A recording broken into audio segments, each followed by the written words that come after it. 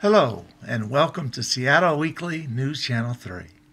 Today I'd like to talk about a topic that's very hot, very trending on the internet, and that is how to catch a woman.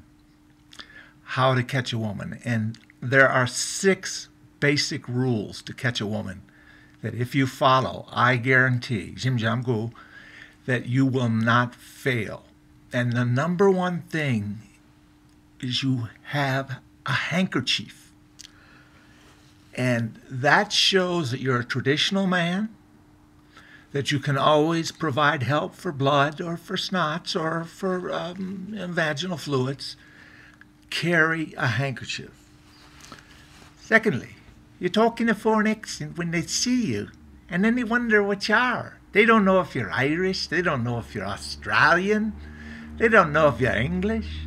They don't know if you're from Timbuktu, and that curiosity factor will always draw a woman in.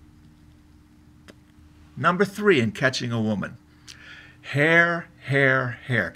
If you got no hair, put all kinds of product in it and make them think you got hair. It works every time. If you can't do that for whatever reason, comb over, comb over, comb over. And lastly, a toupee. A toupee will tell a woman that you just went out and spent $2,000 to impress her. Progressive haircuts always catch the eye. Thirdly, short, bald men are in trouble because not many women will date a man shorter than them. What do you do? What do you do? What you do is you wear a pair of Doc Marten boots, 3 inches. 3 inches to your height, and as we just discussed, a toupee. 3 inches taller, full head of hair, guaranteed to catch a woman. Okay, number 3, breathe like you've never breathed before. And if you've just had an onion sandwich, and the fresh smell of the onion or garlic will tell the woman that you're a hearty, healthy eater. And this attracts women because they want to be hearty and healthy too. And you can show her by example what hearty and healthy means. Number 4.5. If you have an eye, let's say a lazy eye and one eye, and then your other eye roams back and forward, don't wear dark sunglasses indoors. I implore you. An eye patch is in style after World War I, and it's in style now. Don't be ashamed of your eyes. Number 5, what to talk about. What to talk about, what to talk about, what to talk about. How do you break the ice? I say number 1, you tell her about your therapy sessions.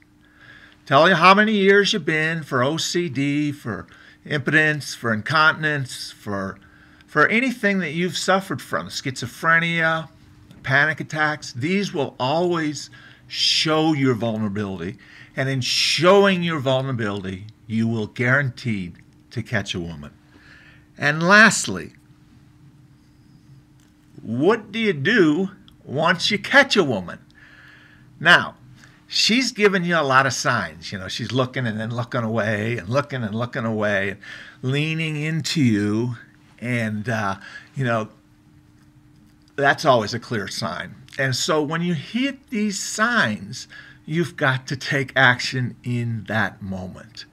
On a positive high point, you've got to do.